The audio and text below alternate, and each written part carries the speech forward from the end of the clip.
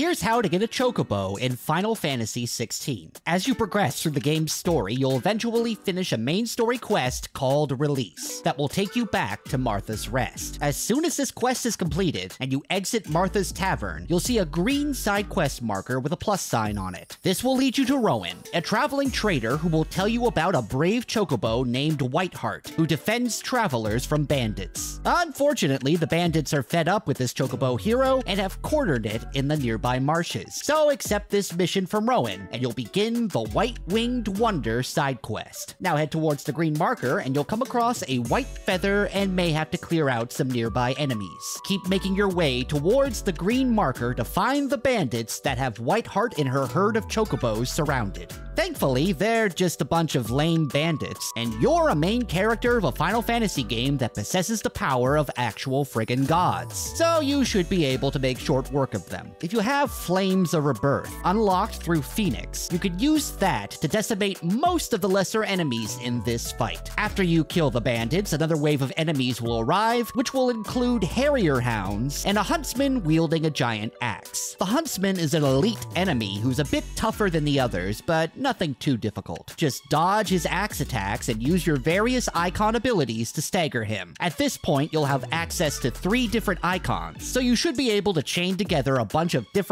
elemental attacks. Keep hitting this dummy with cool icon moves until he goes down. Afterwards, you'll discover that this is no ordinary chocobo. In fact, it's your old chocobo Ambrosia from your teenage years that apparently learned to be a hero from your own heroic deeds because you're just so cool. Rowan will stop by, and from Ambrosia's various quiz, it'll be assumed that she wants to become your steed once again. So she'll be fitted with a saddle, as well as a Solid Snake-esque eye patch, and you'll now be able to ride her while you're wandering out in the field. To do that, just press and hold down on the R3 button to call her, and then press X to mount her. A few things to keep in mind about riding Ambrosia. You can't ride her in towns or during main story quests, so don't think you could just go into huge boss fights riding a chocobo. You can make her dash with the right trigger, rein her in with the left trigger. She can perform a very light attack that doesn't do a lot of damage, and when she jumps, she can hover a bit, which I really haven't found much use for, but I don't know, hovering's fun. And there you go. Now you have your very own white chocobo to ride, which will make your trips to murder mobs of enemies go by a whole lot quicker. For more gaming news and guides, be sure to check out